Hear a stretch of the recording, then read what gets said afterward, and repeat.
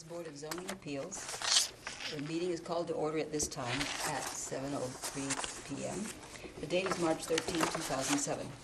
Our board consists of 5 members and an alternate, and the alternate takes full part in discussions of the board and becomes a voting member in the absence or conflict of interest of a regular member. This evening, present members are Greg Lavelle, Roger Gruser, John Golsey, our alternate, Hector Flores, who will be an acting member this evening in the absence of Betty Hollow, and I am Muriel Frederick, the chair. We also present are zoning administrator Steve Pearson, Paul Eschenbacher, acting secretary, and Michael Miller from the city law director's office. The board operates according to the following procedure. The chair names and describes the case. The zoning administrator cites the specifics of the refusal. The appellant or a representative then will state the case for granting the appeal. Testimony next will be taken from those who support granting the appeal, then those who wish to speak in general comment, and then those who support denial of the appeal. Following all testimonies, the board will receive concluding remarks from the appellant. Discussion from the floor then will be closed. The board will deliberate and render a decision. Under Athens City Code Section 230703B, the board has the power to grant such variances from the code as will not be contrary to the public interest, so that the spirit of the code shall be observed, public safety and welfare secured, and substantial justice done.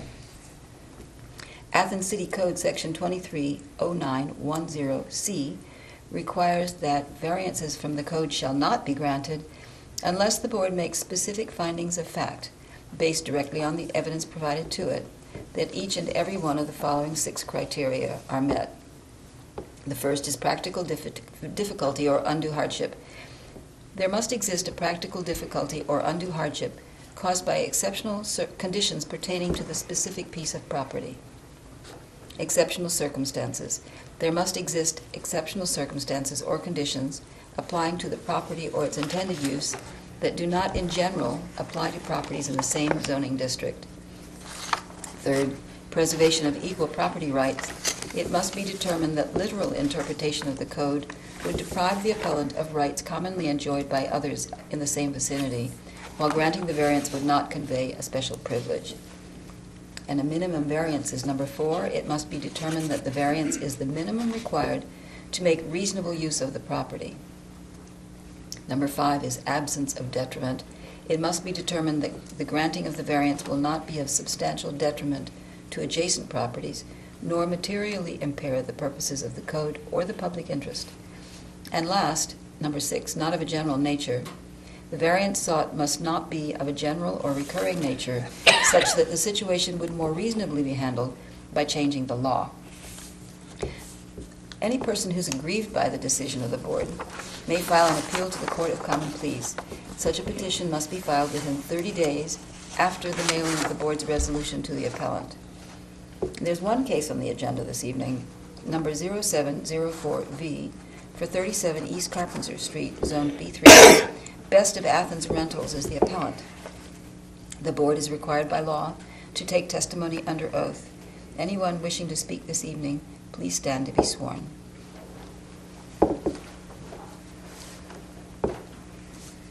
Do you swear that the testimony you will give to be the truth, the whole truth, and nothing but the truth? Yes, I do. Well, Steve, could you cite the specifics of the refusal here? My name's Steve Pearson. I'm the zoning administrator for the city of Athens, Ohio. The case tonight was one that was continued from the last meeting. The policies and procedures of the board indicate that if there will not be 5 members present, appellants have the right to continue their case, and that's what happened on this particular case. The address of this property is 37 East Carpenter Street. It's currently a rooming house with a permit for 7 occupants. It has 6 parking spaces. In order to access parking spots off of Carpenter Street, you have to go back a normal single-car wide driveway. There is an additional parking space at the rear of the property, which is accessed via an easement across an adjacent property. There's an easement that goes down between where the Wesleyan Church used to be on the corner and where the Athens bookstore is now. So all those property owners down in there have cross easements to access their parking. When parking was developed in there several years ago, the owners of this particular property kind of capitalized on that, installed an additional parking spot. They had to build a fairly significant retaining wall because of the slip-prone nature of the soil right there. So they did the best they could several years ago to get additional parking for this particular property. It's what's called a legal non-conforming use. Most people call it a grandfathered situation. The code requires a parking spot for each person now, each resident, so that'd be a total of 7. There are only 6 spots on the property right now. The house is up toward Carpenter Street. The lot drops off in the back down toward Fern Alley. So a lot of the lot is just this big hillside in the back. The reason we're here tonight is because council recently passed an ordinance, and hopefully it was included in the packet of information that I gave you, that basically says that anyone who wants to expand a building where there's some nonconformity, especially in this case, particularly parking, if they can't meet the parking requirement, they have to come to the board. That applies if they're asking for more people or more tenants or not. In this particular case, there's no request for additional tenants. They just want to maintain the permit that they have. The problem is that they want to expand a deck on the back of the house and build a bathroom. So right now there's a bathroom in the lower level of the house down in the basement, one on the 2nd floor. So there are 2 bathrooms right now for 7 tenants. The housing code only requires 1 bathroom for every 6 people, but I was mentioning to somebody today, I hate sharing a bathroom with just my son. So most people don't want to share a bathroom necessarily with anybody right now. But in this case right now you have 7 people using 2 restrooms, 2 bathrooms. If there's a problem with one, you've got 7 people trying to use the same bathroom. So the only thing that's being asked for tonight is to expand off of the back of the building, build an additional bathroom, and then expand the outdoor living area for the tenants. I don't know if you went up there and looked at it. It says in here that in case they do not specify any specific use of the property, you, the zoning administrator, will decide the number of parking based on a similar cases. So what was the basis of your decision that they have to have 7? Could you reference that section for me? Yeah, this is section 230801C. The second paragraph says, in the case of any use or combination of uses not specifically mentioned herein, the zoning administrator shall determine the number of required parking spaces based on similar or comparable use. Right. This particular situation is specifically listed in the code, and that's the section that requires 1 parking spot for each permitted occupant. But the use wasn't specified, though. I mean, they didn't say they want to increase more people, or... I think probably what you need to do is look at the section of the code that I refused it on also to give a little context to why it was refused. And that says if anyone wants to expand a structure, even if there's no request for increased occupancy, they have to meet the parking requirements. So it's very easy for me to go to the parking requirements and note that 1 for each permitted occupant is required.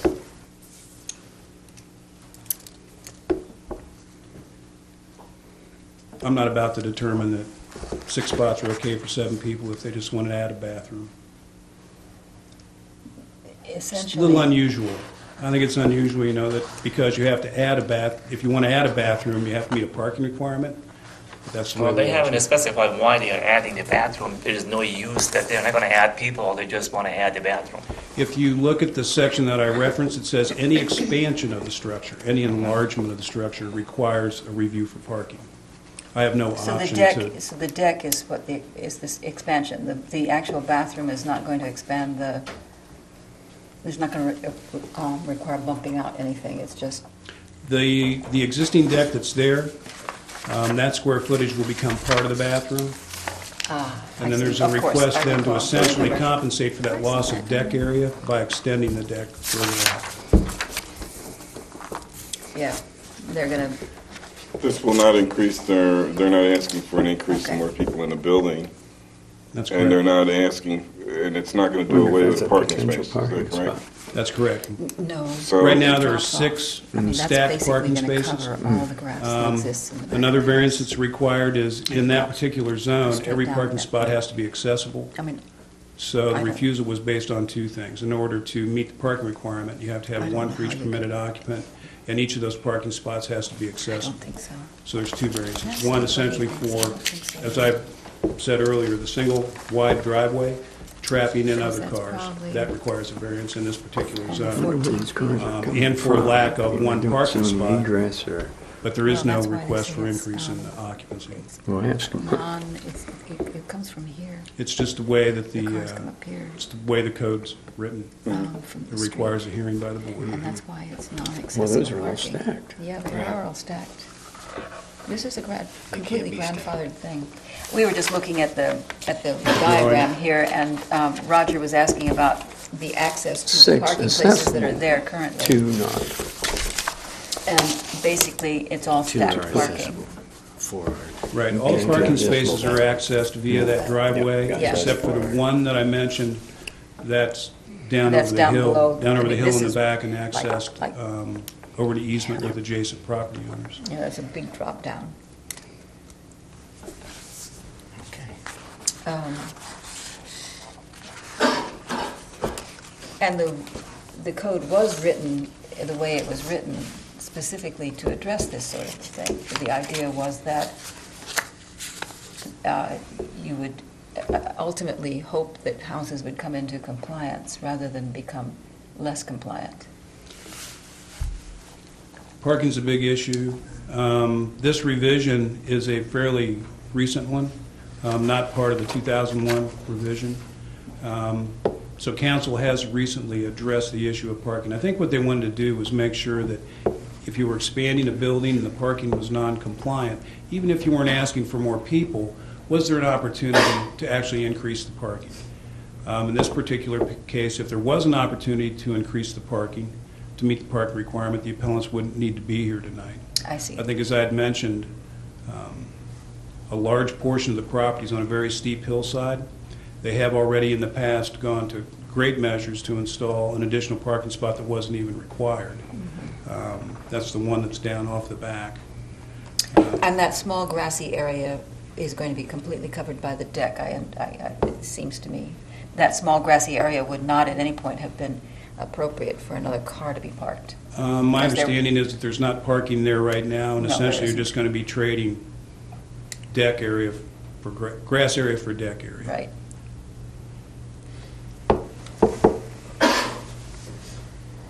That's what it looked like. Okay.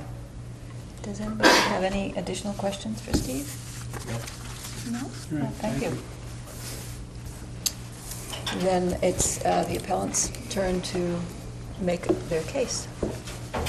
Which of you is going to come and speak for us?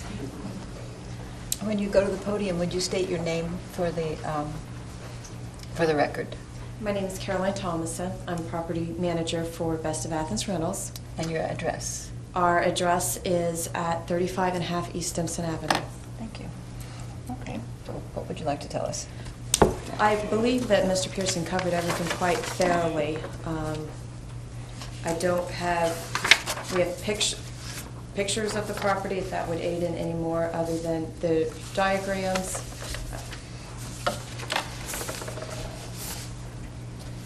This would just demonstrate the steep hill behind the house. See.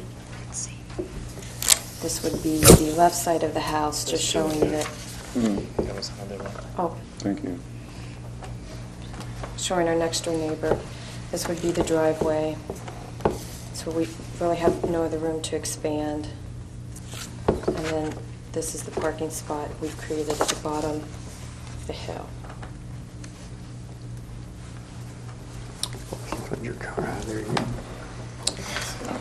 What is the So intention of sorry, this I- addition and the extra bathroom? I've been up What to is see the, the house, what so- is the the philosophy behind it?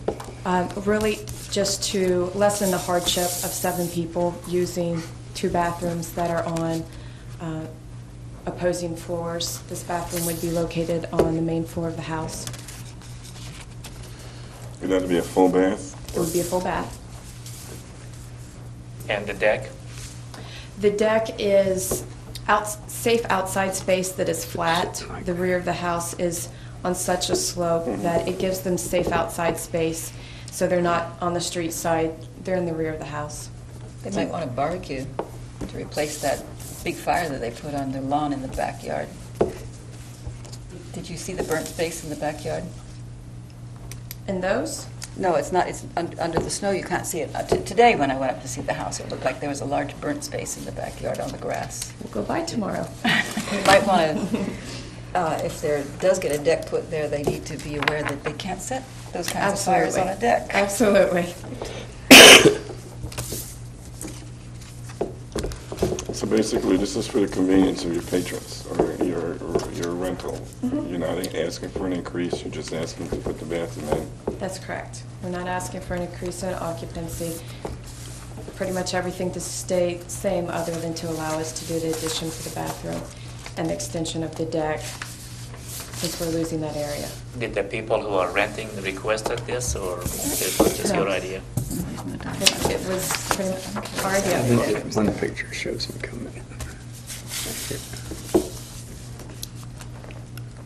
Yeah. How many bedrooms are there in the house? Are there 7 bedrooms? There are 7 bedrooms. My goodness. Mhm. And it's being operated as a rooming house, I guess, is what Steve said.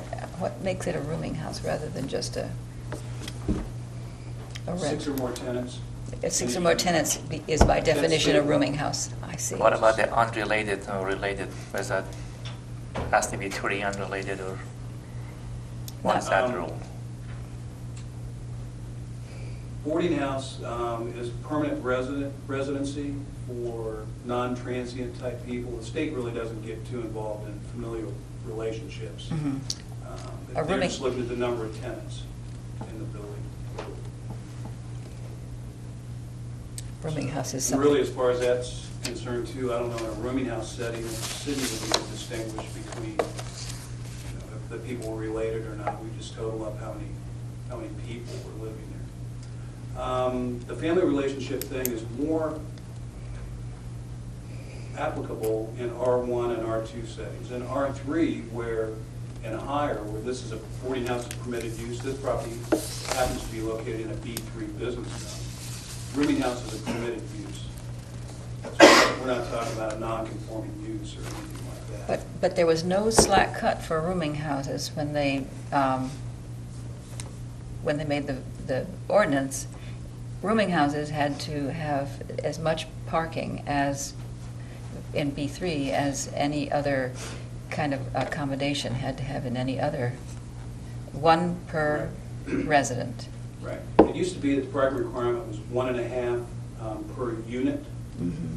And for rooming houses, it was 1 for every 2 bedrooms. Yeah, okay, that's what it When the was. parking requirements were changed, it just went, doesn't matter what the use is, 1 tenant, 1 parking spot. So it treats all those uses the same in terms of parking. In a way, you kind of got a break on a rooming house before. Yeah, well, rooming house is it's something that isn't as frequently done anymore as it used to be. It used to be people just didn't have cars at all when they lived in rooming houses. But, A okay. little digression. Didn't Goldsberry rule that the fraternities and sororities that were being investigated by the police as a rooming house and each room was individual? I thought he made a determination on it about 2-3 years ago. I'm not sure about that. That sounds like it could be correct. Kind of a comparable thing that I might want to point out too is we have the billing system that we have the code enforcement office. For rooming houses, we bill by the room. We treat that room differently than we do the unit. So if you have 1, 2, or 3 people, we're actually in an R3 zone or higher, up to 5 people. We call that's a unit. It's billed by the unit, $90 a year. In a rooming house situation, we bill by the bedroom.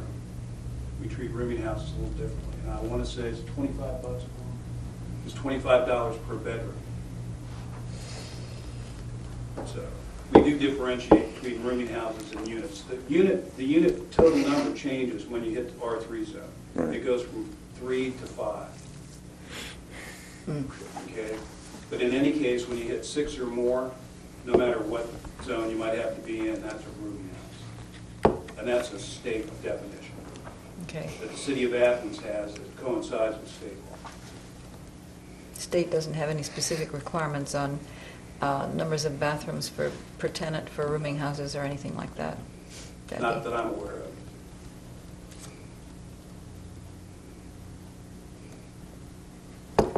Okay, well, I don't have any additional questions at this point, I don't think. Does anybody else? Is that a full bathroom in the basement? Yes. Shower, tub, It's a shower, not a tub. and then the other bathroom? Has a tub with tub shower. And then the addition would be a full bathroom with a tub.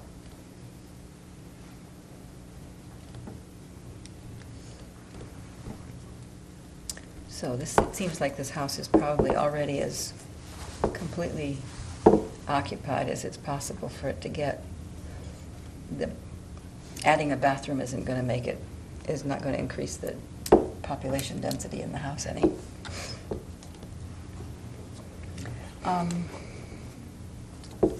Certainly make for a healthier environment to have a few Yeah, it bathrooms. would seem to me too.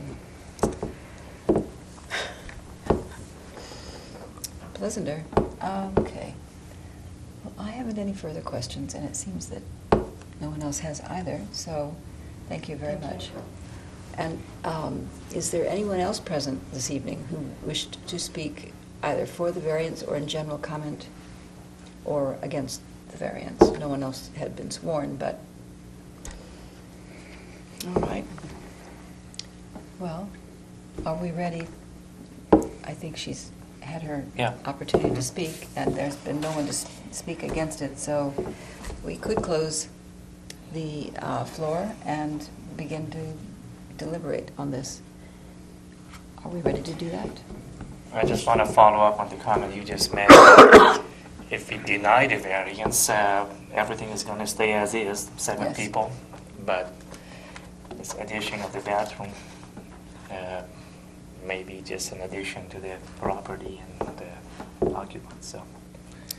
It would certainly make an improvement in the quality of life of the occupants of the property. Mhm. The, and did anyone else get a chance to go up to see the property, or were these, did you have a chance to really look at the photographs? The backyard is really quite little, and if they do take out the deck, there would be no deck space, no place other than just that backyard. I would think that, well, let's do the deliberation, then I can decide what I think. Somebody has to move. Well, is anyone prepared to make a motion, to craft a motion for, I'll do it. okay? I move to grant variance to the property at 37 East Carpenter Street, West of Athens Rentals, case 07-04B, zoning B3 from section 230801C to permit extension of an existing deck in addition of a bathroom, where such addition requires 7 accessible parking spaces and 6, 2 accessible, 4 non-accessible exist. Is there a second? A second. Okay. All right. Then we need to consider what the practical difficulty or undue hardship is with this property. I think 7 occupants and 2 bathroom poses some hardship. Well, it's a hardship on the tenants, but as regards the property, I would say On that the the use of the difficulty property. would be the shape of the property itself. Just, you know, there isn't a lot of land around the building that exists for parking, and the parking is the problem. They've pretty much apply themselves to providing what parking can be provided on that lot. That little handkerchief of land in the backyard isn't adequate to provide any additional parking. So that is a practical hardship. A lot of places in Athens have that kind of situation. And also but- special circumstances. Mhm. It would be in the same zoning district. There may be other properties that have difficult parking, but their particular situation with their land going pretty much Well, they're down. not trying to expand their number of tenants, so the parking is normally related to how many people are there, so we wouldn't have any concerns in that regard, would we? It wouldn't seem that they'd be able to expand it too much beyond what they've already got in there. So if the parking was adequate before we gave them permission, I assume it would continue to be adequate, because you'd be dealing with the same amount of tenants? Well, I think the parking isn't what I would consider adequate, but it doesn't seem like it's going to be possible to address it any further. The only thing that you could do is reduce the number of tenants by one, and then you still wouldn't be, however, absolutely to code, because the requirement is that they all be accessible. So we're right back to the circumstance of the property itself. However, how about the preservation of equal property rights? Do others in the same vicinity, would granting them the right to add a bathroom without adding another parking place, would that be something that was non-equivalent? Well, considering that they were already grandfathered, so there would not be any additional privilege that they are receiving. Good point. You won't be impacting the parking at all by doing that. Okay. How about minimal variance? Is this the minimum required to make reasonable use of the property? I think this is the most minimum I've ever seen in the last 8 years on this board. Is it really? Oh, I've seen some more minimal things than this. However, making reasonable use of the property as a rooming house with 7 people in it, another bathroom.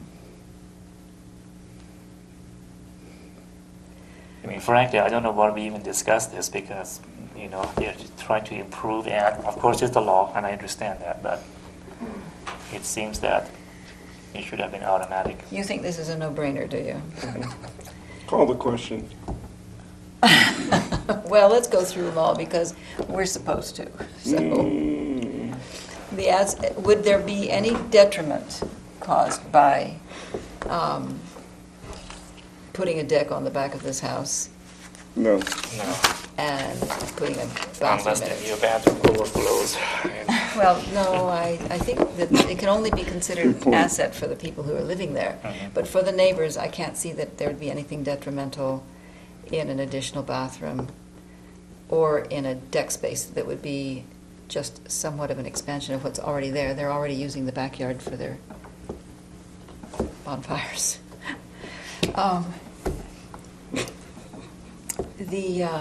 And not of a general nature. You haven't seen this. Is this variance something that would be better handled by changing the law? No. Not a bathroom, no. Well, the bathroom is only a problem because they have to expand they actually have to expand the house. If they were going to take a parking spot by doing that, why then I think it would be an issue with this. Right, but it's not really changing anything. No. Okay. I only have one more question for Steve. Okay. If these people come tomorrow to your office and say we want to have 8 people, do they have to come back to us again, or is this automatically they can get maybe 8 people? Or I'm sure that parking would be an issue, but Right. Anyone who owns a property that's in a zone where a rooming house or request for 8 tenants is allowed by right, can do that. They could come in and tell me they want to spend quite a bit of money on building a big retaining wall in the back and Yeah. expanding the parking, and you'd never, it wouldn't come to the board. Okay. If they were able to provide the parking for an If some- additional right. tenant. Someone can provide 8 accessible parking spaces in a zone where a rooming house, 8 tenants are permitted, that's automatically permitted. That's But a if- use permitted by right. Right, is but what if that's they called. could not provide another parking place, they would not be able to Yeah. provide, to get another tenant. Right, they'd be back in here asking for the same variance. Right. Okay. Right, okay. That's why this one, I think you recognize it too, it's a little unusual. And the reason I had to bring it is because the language doesn't, it says with or without increased Right. request for occupancy. Yeah. I think the whole idea there was to, if there was an ability to expand the parking, you had to do that. And if you couldn't do it, you could come to the board and appeal for hardship based on, The you know, the land circumstances. itself. So if anybody else comes in, and I might have someone come in and say, I have 7 tenants and 6 parking spots, I want to add a bathroom. But that should be okay, Steve, you should be able to make the call, because I'm not asking for any more tenants. Well, they might have a huge backyard where they could put in parking. So I'm not automatically just going to say, sure, just vary that parking, you know, on my say-so. This It one gives is- us a chance to review the parking issues. Exactly. I think that was the purpose of writing it the way it was written, was that we would review it. And I think we Right. have. It does make it, it does restrict people who have grandfathered parking from considering expanding the footprint of their building. You know, if they go beyond the existing roof line and they don't have the right amount of parking, they're going to be at the board asking for a parking variance. Now, administratively, we have given allowance for reconfiguring inside an existing footprint of the building. For example, I have 4 units in a building with 2 in each, total of 8 tenants. I want to turn that into 2 units with 4 tenants. I still have 8. I've changed the number of units. But because that section talks about enlargement, if there's no enlargement, administratively, we've said parking's not an issue, because you're not asking for more people. If it was interpreted that any change inside the existing structure required a parking variance, you'd have probably 4 of them every month or more. Thank you. Because if you looked at that strictly, there would be no remodeling going on inside buildings to try to upgrade premises without an appeal for parking, because there's a lot of properties that are deficient in parking. So Well- rather than completely discourage remodeling inside existing structures, administratively, we've made the determination that since the ordinance says you have to actually be expanding the footprint of the building, those are the only ones you're going to see. And this is the first one you see. Yes. And this is by Okay. far not the first remodeling in town. Thank you, Steve. Well, Thanks. thank you very much. Hopefully that explains that. It does. Thanks very much. All right, then are we ready to call for the verdict? Yes, Why don't you start? I vote no. Okay, yes. yes. And, Yes. Yes. yes. And I also vote yes. So you have your variance. Thank you. Now, then, the only thing that we only have a couple of other things to do this evening, one of which is to approve the minutes from last month. I was not here last month, so I wasn't able to, I wasn't Has- either, but I didn't even get it, so. oh, and We didn't get a package from you this time. so no one has read the minutes from last No. month? No, I think- Well, then we don't get to approve the minutes from last month, never Right. mind. I think what happened, normally I deliver a packet of information, but there was no additional information for this one. Right. Let me ask the question, too. What Paul's been doing, when he does the minutes now, he puts them in Word and emails them to me.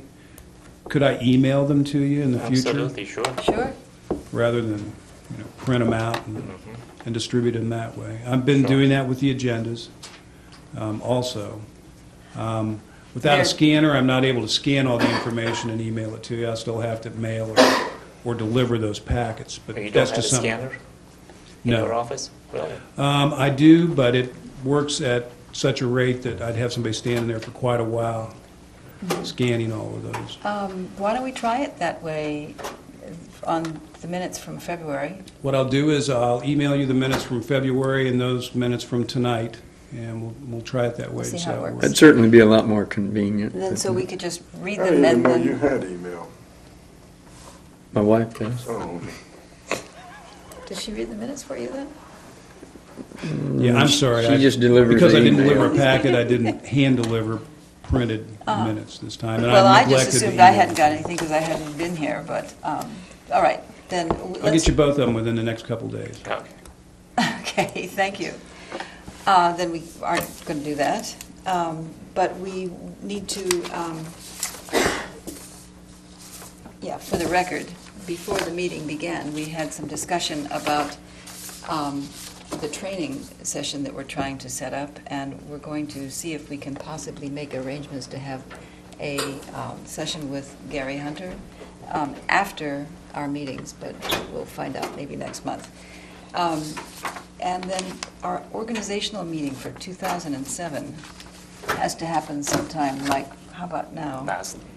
I nominate that, I'd like to nominate you to continue to be the chair, if you're available. Why don't we give the I second that opportunity for nomination. everybody else to have an opportunity to Approved. do That the this nominations be wonderfully. closed. All right. So moved. Would either of you be interested in taking a turn on this? And I gather that neither one of you is interested in taking a turn on this, and I don't think Betty does.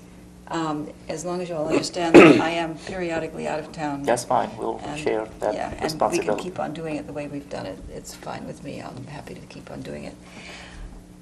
With that being the case, I don't think any other organizational things, but we'll discuss next month after I've talked to Gary Hunter's office about what the possibility is of having that meeting about training See, after. we'd have 2 hours tonight and get out Yes, of here we before could have, 10. yeah, could have worked.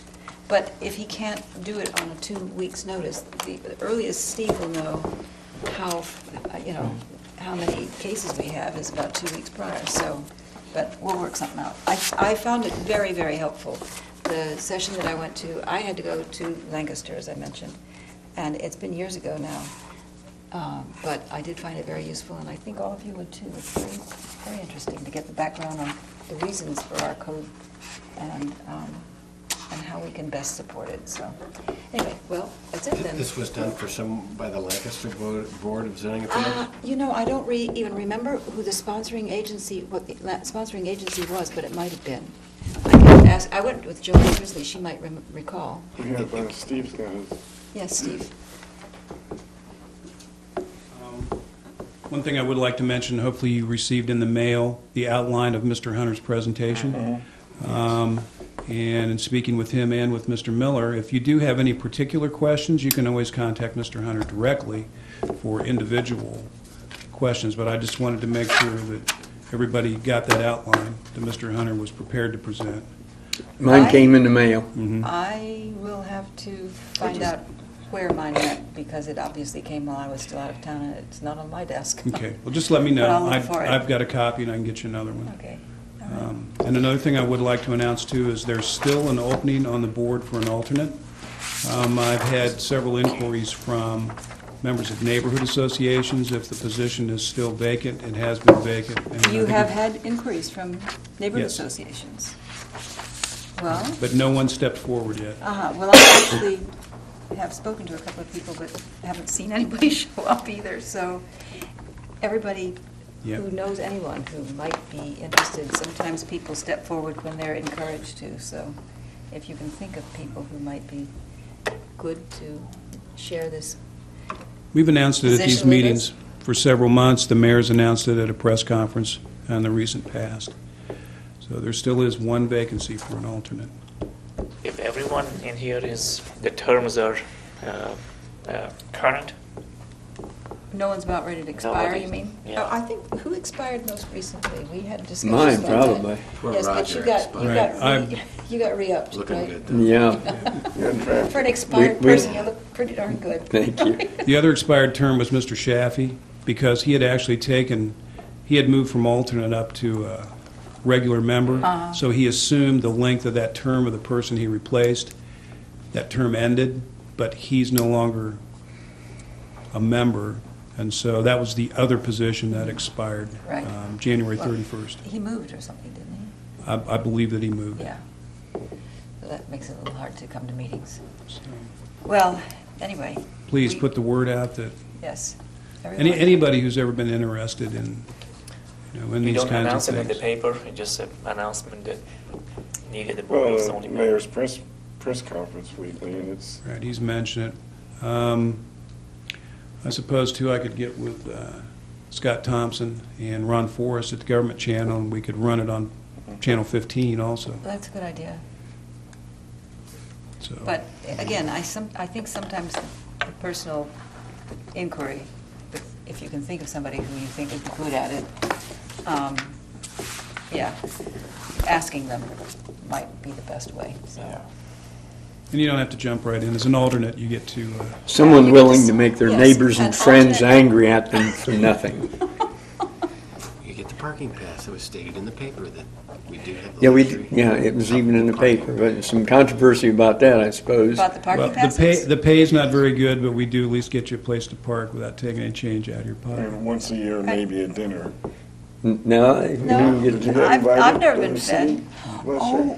right. It's once about 5 years ago. It generally happens when I'm not in So town. once every One 5 year, years. one Yeah. year I got invited, the first year I think it was, to the city dinner or somewhere. There it We is. actually, we don't have, we have an employee Christmas appreciation luncheon now. It used to go to employee appreciation banquet that we had in the evening.